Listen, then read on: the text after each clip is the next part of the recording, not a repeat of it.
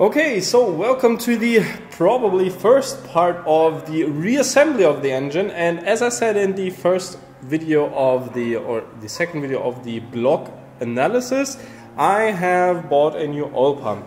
As you see here, we have the old one and the new one because I want to show some stuff about the old one. Again, I will show a clip how the backing plate looked, so the plate that is screwed on here and where you can actually see the wear of the oil pump. You can also see that in the gears, but it's not as prevalent than or as in the backplate itself. But the gears have some scratches here as well, which are noticeable, but not noticeable really with your finger.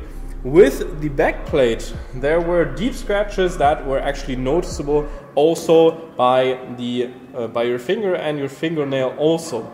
While yes, you could get that plate resurfaced and also get those gears resurfaced, yes, but you would also have to have the housing machine down to the proper size if you have the gears machine down, and you obviously, well, that's gonna be kind of a lot of money compared to a new pump. While yes, new pumps for some engines may be a bit more expensive, or for example like a boundary oil pump will be 500 bucks or so, and that might be worth it if you have damage on that.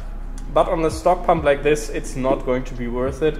And for example, this pump, along with the included seal and the included O-ring for the crankshaft, was 80 bucks. So not really worth it in that case. I'm also going to show you what you can do to improve your oil pump. While there are a lot of people who take out this spring right here, so that's basically the oil pressure relief valve that opens in most cases, most engines, it's going to be about 60 psi or 4 bar. And if you put, for example, there's a thing or a washer that holds that spring inside, and if you put in spacers there, you can raise the maximum oil pressure your engine can reach. Otherwise, it will just open at that oil pressure, for example, in most cases, as I said, 60 psi or 4 bar, and then it will release the excess oil back into the oil pan and will not build any more pressure.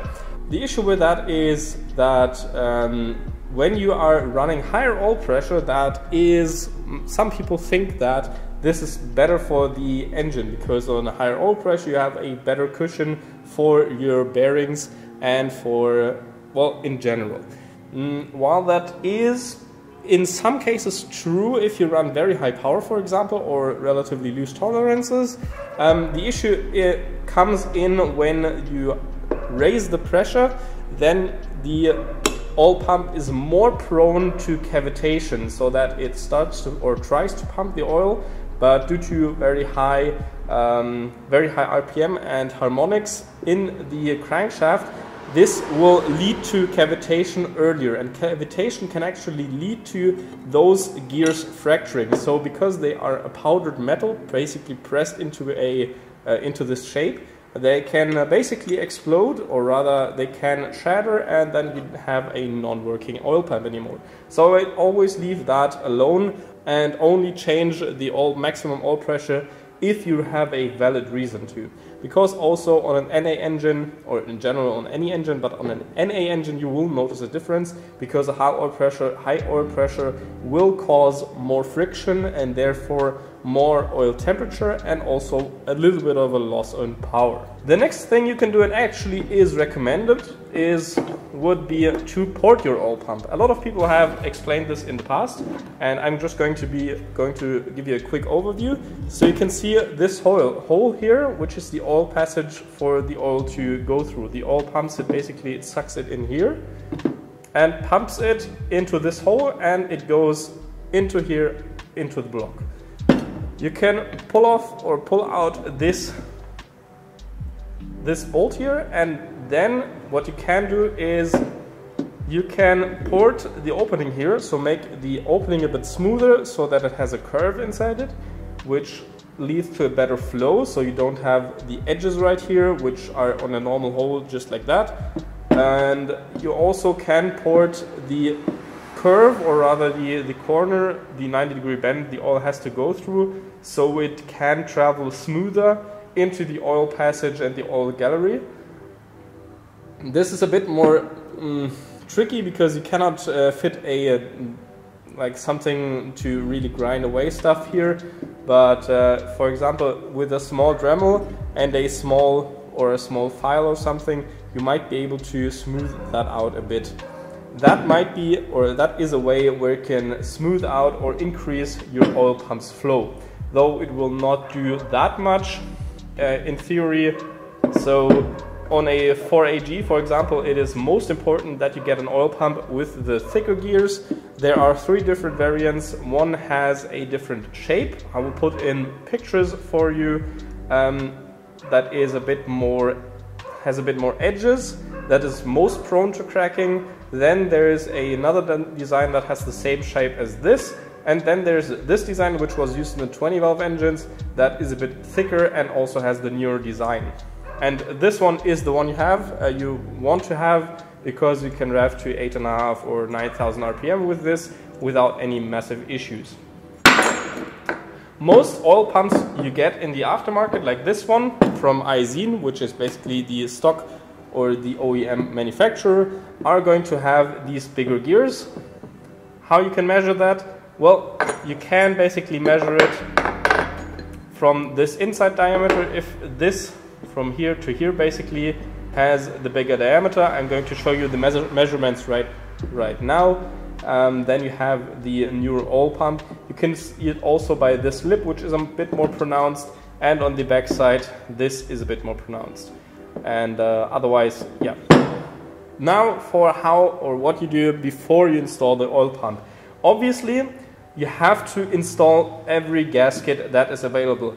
Do not use silicone here. Absolutely do not use silicone, use the included gasket. In this case, it even comes with the oil pump, and also do the same here. Do not use any silicone. Although there is a groove for silicone or an O-ring in theory, do not use that. Do use the gasket that is included, because silicone, if it goes in there, it will go into your bearings and yeah, basically clog up any oil flow, and you don't want that. Then you also want to prime your oil pump. While some people do that with packing it with grease, which is not recommended and you shouldn't do because it's not going to build oil pressure, the thing to prime it is get some engine oil. You can also use thicker, relatively thick oil so that it stays in the pump longer. If you, for example, plan to assemble it and the engine will sit for a few weeks or months, then you can also put in some assembly lube here, but only assembly lube, not any grease or shop grease or whatever. Just use assembly lube, which is a thicker oil, and that will help to pull oil for the oil pump. What I'm usually doing, I have some normal engine oil here. I put some in here.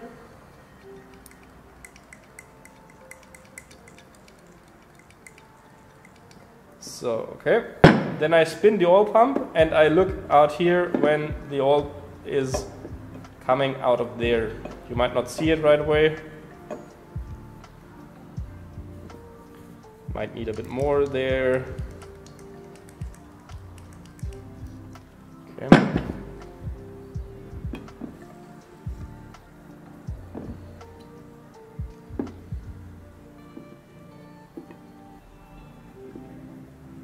And there you go.